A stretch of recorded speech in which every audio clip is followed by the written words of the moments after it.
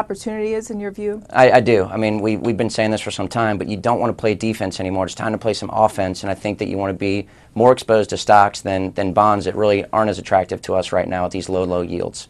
You have some interesting holdings. I have to point out one that's been in the news, and that's Carnival. It's your third biggest holding as of the end of February.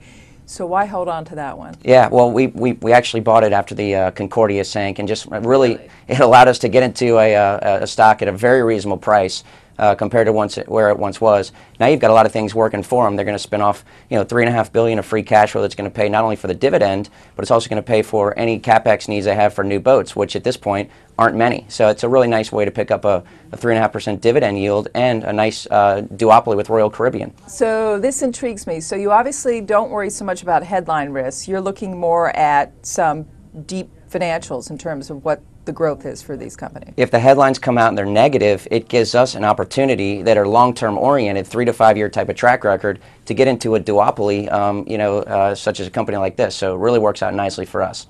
What do you think about small cap versus large right now? Small cap's made a very good run, obviously. It's been the right place to be, and luckily that's where we pretty much were positioned in all of last year, which really helped our returns, and we continue to have a large exposure there to small caps. So give me an example of another small cap company that's in the fund that you like that's got a compelling story. One that I like is Sotheby's.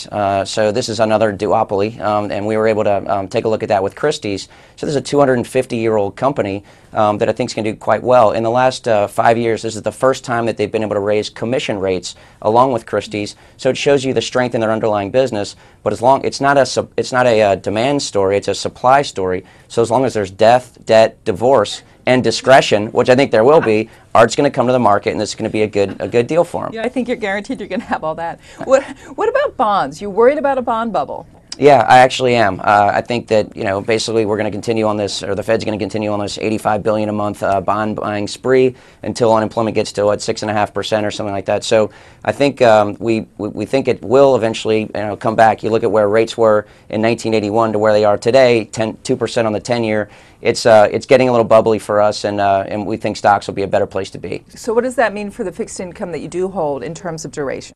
We want to stay shorter, and we're not. When we take risks, we can buy 10% of our fixed income portion in less than investment grade.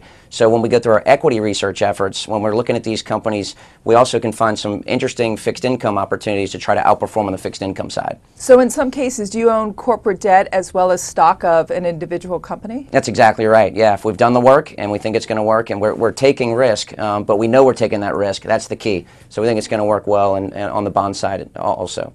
What was the smartest stock holding you had last year? What one really paid? Actually, there's a company called 3D Systems that we think is going to continue to do well. This is the leader in the 3D printing business. That the whole industry is going to grow at 23% compounded over the next 5 years, and this is the 800-pound gorilla in that industry. So very excited about the future, and it's actually pulled back. It was at $15 last year and closed at in the mid-40s or something like that. Now it's pulled back to 30. Great opportunity for people to get involved with that one now. What's the biggest risk in terms of stocks that you're worried about right now? In terms of, I guess, just the valuations, a lot of things have really picked up recently. So even on the S&P, you're looking at a multiple that's gotten closer to 14.5 times. Now you got to think that I think the S&P can do 15 times $108 in earnings, and next year I think you're looking at 15 times maybe $115 in earnings. So I think when you look forward to next year, you're looking at 1725 on the S&P. So even though valuations are getting a little bit stretched, I think there's plenty of room left to go, and certainly better than unattractive bonds.